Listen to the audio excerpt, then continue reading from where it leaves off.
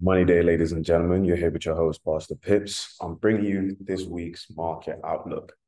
Now, I know you guys can't really see me all that well, but check out the view.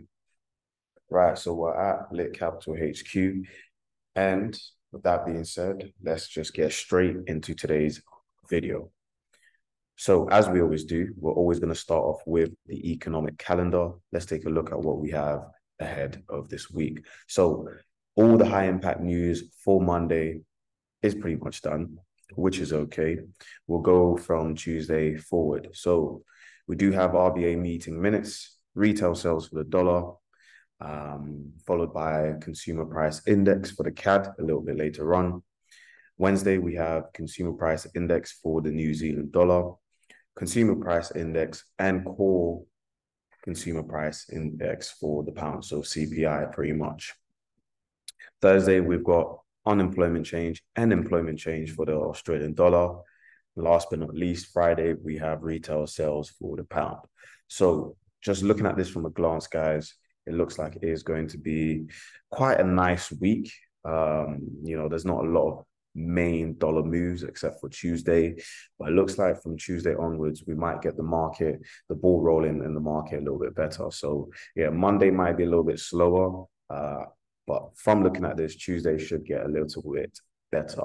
Now, with that being said, guys, don't forget to check out www.litcapital.co.uk and follow our live trades. Send us an email at support@litcapital if you'd like to find out more about our services and what we have to offer. That is completely a-okay. Cool. Let's go straight over to the charts and let's have a look at what we have ahead. So at the moment, guys, okay, we did get a very, very big move happening last week, pretty much across the whole board, which is absolutely fine. Beautiful move. Price played out very, very well. So first things first, I'm going to start off with the dollar. Now, the dollar, of course, in terms of last month and this month so far, has been bearish, and we have been coming down quite strong. Now, with that being said, if I do come back down to the weekly time frame, there is an area where I do believe that price may potentially want to give us a potential lower high or a potential higher high to break this weekly high here. We just have to see how things pan out. So I am looking at price to drop down into this candle area here. So the price point that I have marked out here is 99.295. Okay. Now, realistically, if I do head down to the daily, you can see the area that I am targeting a little bit better. Okay. Realistically, I want to see how price trades inside of this weekly candle. Do we push to around 50% or do we come back down to this daily candle here? This push down did, of course, take out the lows that was sitting beneath here before, of course, we started to rally up higher. So I would like to see exactly what price wants to do here. Now, the target to the upside in terms of a potential turnaround, maybe we get a lower high, would have to sit inside of these two weekly candles here. I want to see how we trade once we do get back up into these areas. Now, will we get this far high at the moment? I cannot say. Okay, there's not enough information at the moment to tell me that, hey, prices, is going to reach all the way to 101.940. Okay, there's always the potential of that happening, of course. However, that doesn't mean it's always going to be the case.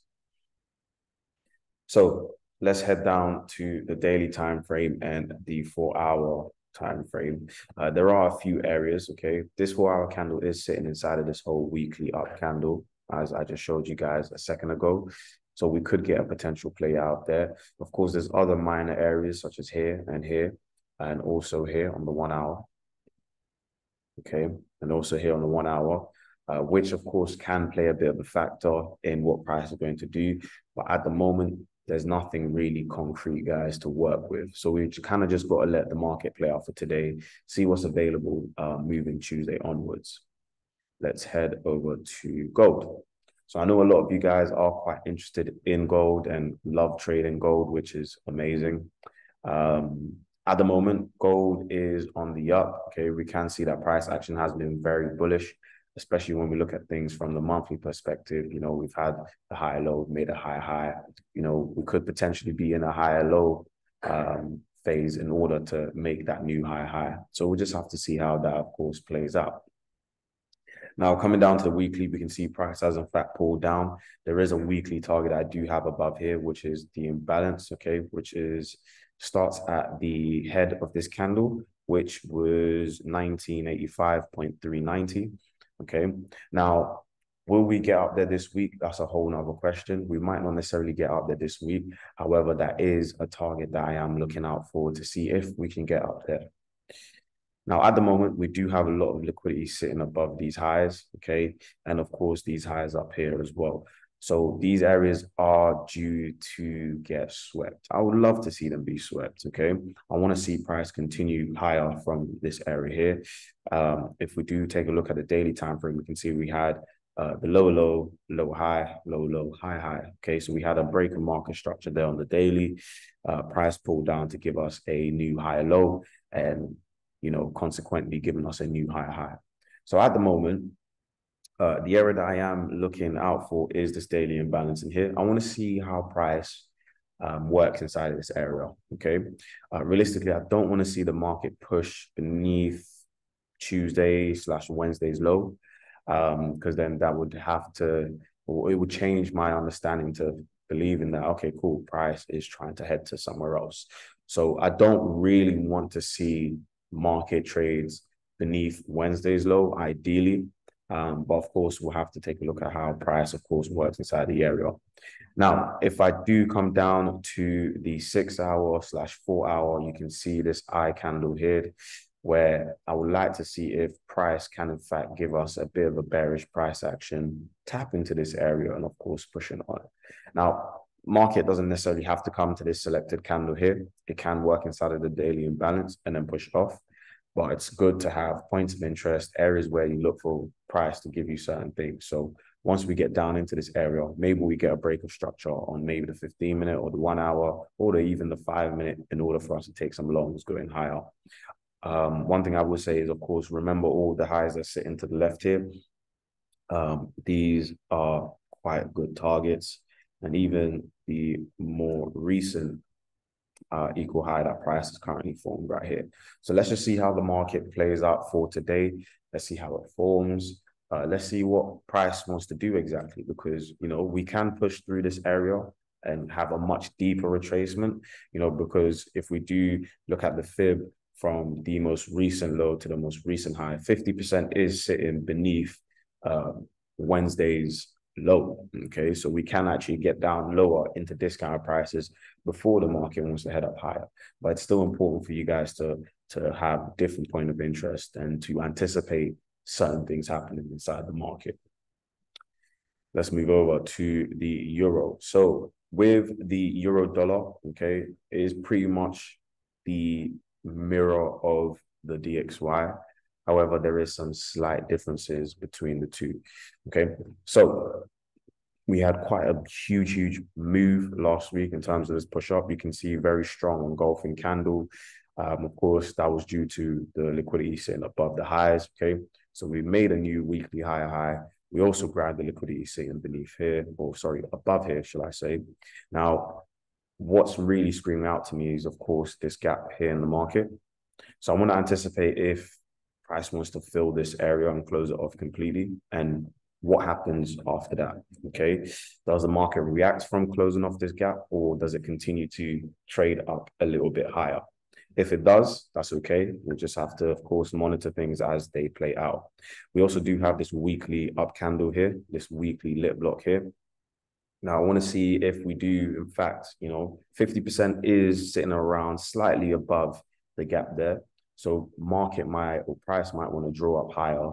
And I want to see if we do reject off of this area here. Maybe we get a break of structure on the 4 hour or daily or 1 hour or something along those lines, where we can potentially come back down to this weekly area here.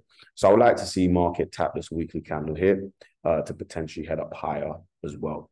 Okay, if not, do we get a break of structure to the downside and then we start trending down lower again? We'll just have to see as things play out. But for the time being, we are still bullish on Euro USD, and Euro USD is bullish. You can see it right in front of you right now. So let's just take our time. It is still early days in the week. We don't need to rush anything. Everything will play out a lot better during the later stages of the week. So pound dollar cable, looking at this from the monthly perspective. Now we can see we do have a monthly imbalance here with a monthly up candle there. Now prices, of course, has also been very bullish, just like with the euro. You know, we had a very strong bullish engulfing candle on the weekly. Now, this is the area that really screams out to me in terms of a higher time frame perspective. You know, we've come down from making all-time lows or 40-year lows, okay, since in 1985, and we've recovered, okay, even though there was a lot of peril in the streets. Everyone thought it was all over, but we've recovered, okay. We are still pushing up higher, but for how long? That's the question you've got to ask yourself. Now, similar to Euro USD, we do have a gap here in the market, okay, followed by that monthly imbalance and that whole monthly up candle. Now, I want to see price draw realistically towards this weekly gap, okay? I want to see price close this area off. I want to see how we trade inside this area, okay? Now, I wouldn't be surprised if we start to get some pullbacks from price tapping either of these areas. But remember, we just got to wait, see how the daily looks, the 4-hour looks, the 1-hour look. Do we break structure? Does price, you know, give signatures that it's about to turn around?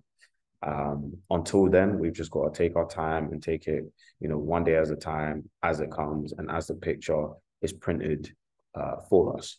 So for the pound, we do have areas that's a lot lower in comparison to the euro dollar. The euro dollar didn't really have lower areas.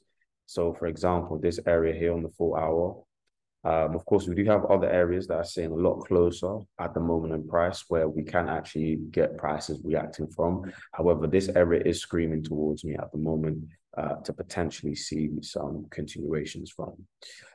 Those are the main areas that I do want you guys to keep your eyes peeled out for.